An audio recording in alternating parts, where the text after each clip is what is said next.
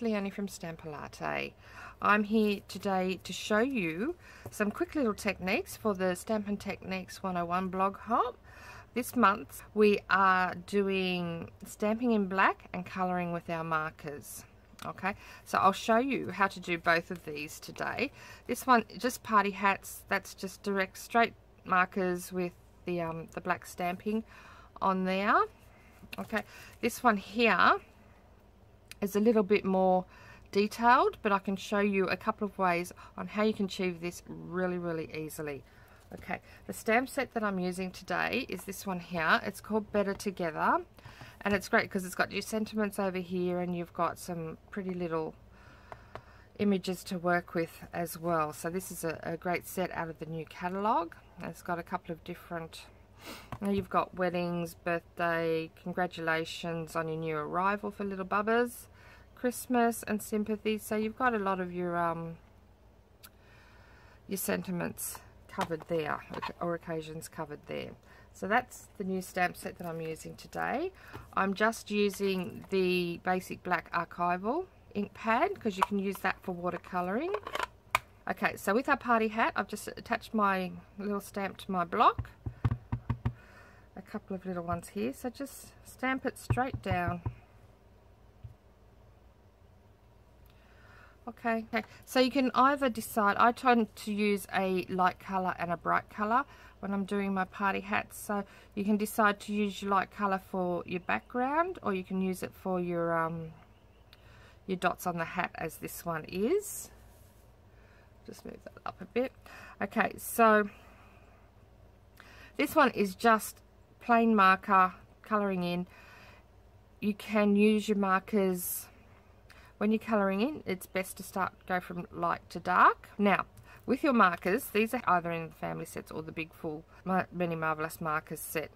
When you look at your markers, you'll notice there's a thin line and a thick line on your marker. Okay, this means this end here with the thin line is your fine tip, okay, which you can use for like fine work and for journaling. You can use them in your journals as well. This one here, which is your thick mark around there, that's for your brush tip. Okay, when you use this one, use it like you would use a paintbrush. Don't use it like you'd use like a Sharpie or a texter or anything like that. You want to use like the side so you don't damage the tip of your marker. So I'm just going to colour in. This is the So Saffron.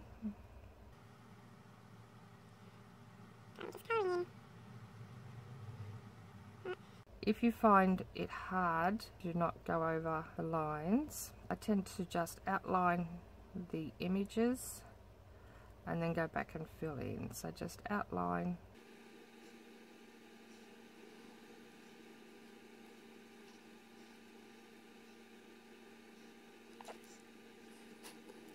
And then we'll just pop that to the side, and then we can come in and use our other marker. Just go around the line of whatever you're colouring in. So this, in this case, you're going to go around the inside line of your dot.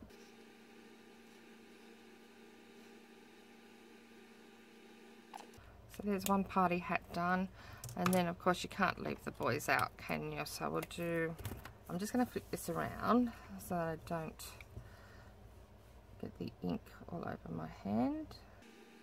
So we're just doing the lighter colour inside the dots on the party hat this time. This colour here is Pool Party.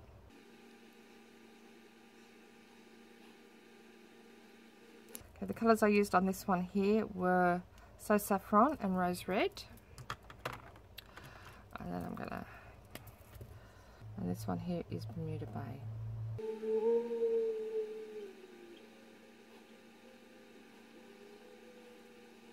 There are lots of different techniques you can use your markers for, so, and they're very affordable too, so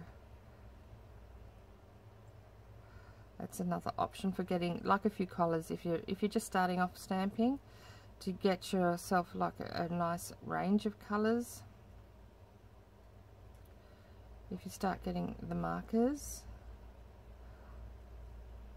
because you can use them to stamp with as well. Okay, so there's your Bermuda Bay hat. Okay, so that's the party hats, and that's what I did for these, and then I just cut them out with my paper snips. Okay, these colours here, this is Daffodil Delight and Bermuda Bay. You've got Floaty Flamingo and Peekaboo Peach, and Peekaboo Peach and Tempting Turquoise on that one. Okay, so just bringing in to do my roses.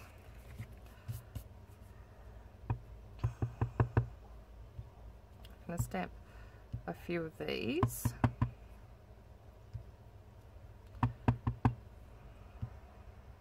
So on here, on the leaves on this one's just the plain Pear Pizzazz on the leaf there. This one here, I've used Pear Pizzazz. I've just gone around the edge on that, and then I've dragged the colour in with the blender pen, so I'll show you how to do that. This one here, I've actually done two sides of the leaf in the Pear Pizzazz, and then I've just coloured in over here in the So Saffron, and then I've just blended them with the blender pen, so I'll show you how to do that as well. Okay, with these you can just plainly colour your flowers if you want to, or I will show you how to do your highlights in two different ways on that too. So first, starting off, I'll just do the leaves in Pear Pizzazz. Now I'll tell you too, if you use your markers light, if you just touch the paper with your marker, it'll come out a lot lighter than if you press harder. Okay, so that's just doing your marker, your leaves with your plain marker. This one here, I'm just going to go on the edge. Alright, and then I'm going to bring in my blender pen.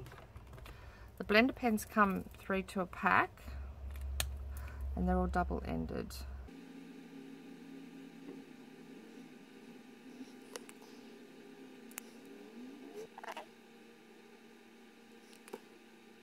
And then you can do darker on the tips as well.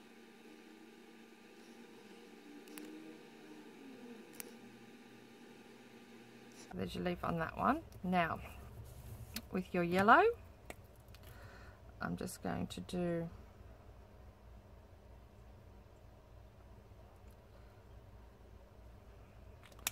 two-thirds.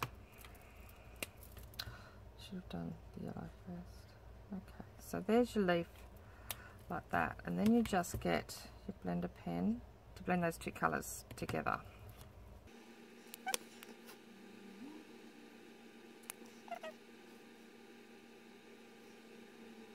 Okay, so that sort of gives you the two-tone leaves. This will look like a bit of an aged leaf on that one. Now, onto your roses. Just with your blender pen too, if you're going to use those, just wipe them off on your sheet or a scrap piece of paper so you don't mix your colours. You can do the whole rose in your pink. This is the pink pirouette.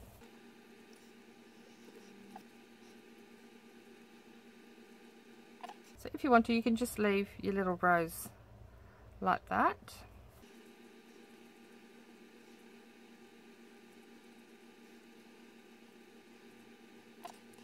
So this time I'm going to grab my rose red. Now what I'm going to do, instead of colouring with this, I'm just going to do dot where I want the colour. So just sort of where petal comes out. And I'm going to grab my blender and just blend it out.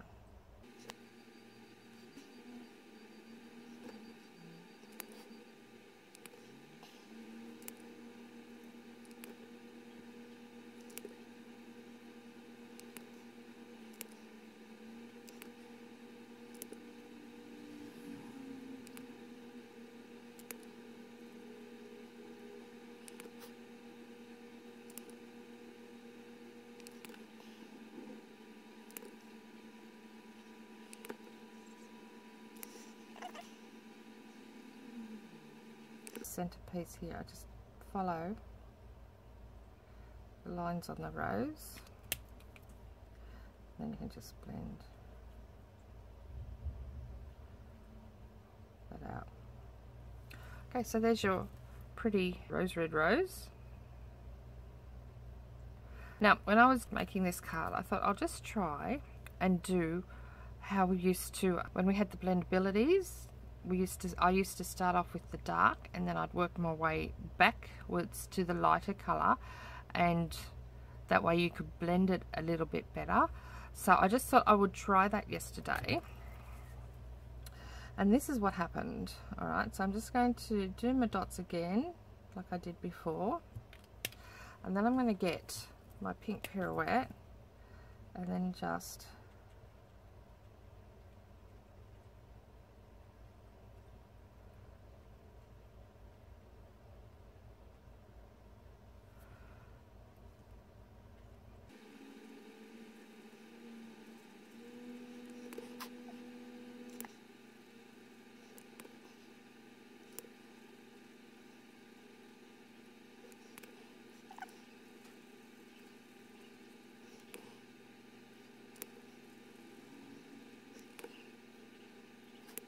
and just work the colours together.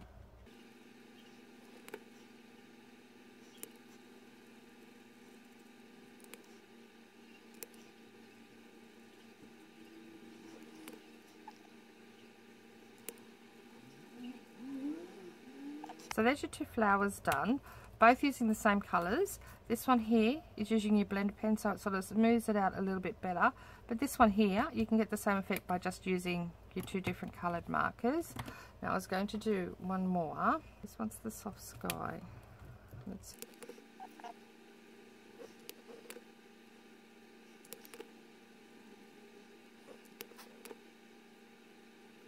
So you can just experiment with your colours you want to use. You could do some pretty pink and yellow roses.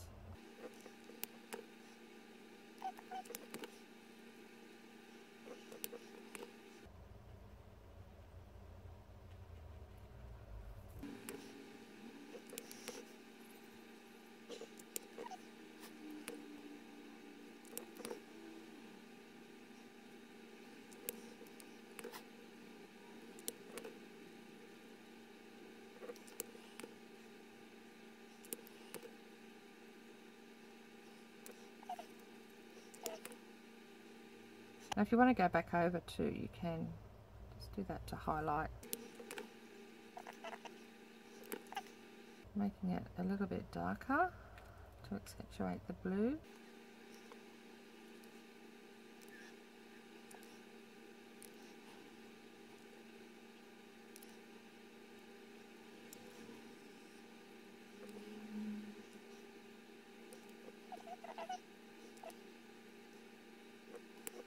Always be sure when you the lid's back on your marker, there's a click on so that they don't dry out while they're being stored. And you should also always store them flat like this, so then you've got an even distribution of your ink at either end as well. If you store them like this, alright, you'll find all the ink will come down to the bottom and then the other end will dry out.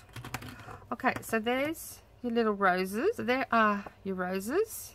You can see the lighter part of the blue that's starting to dry off now. Okay, so that will come up nice and pretty. And again, these are using the same colors, however, just by using either the blender pen or just blending with the pink pirouette marker, gives you a deeper or different sort of color. So I hope you've got some ideas from the techniques here today, and I hope you like the cards I've made for you. Now be sure you get along and hop over around to the other girls and see what they've made for you, and hopefully they might have some different ideas than what I do. Okay, thanks for stopping by.